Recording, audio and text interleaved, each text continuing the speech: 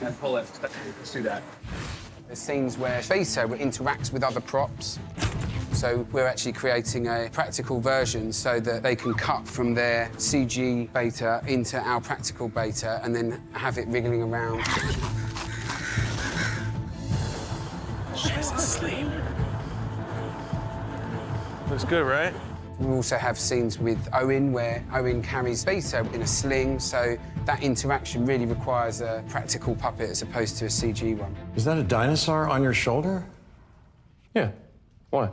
It was a lot of fun to be able to do that. This thing is basically a very, very expensive puppet wearing another very, very expensive puppet.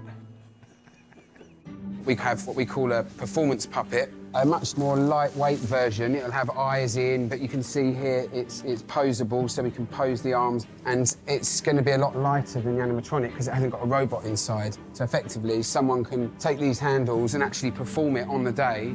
Makes you a little more clever.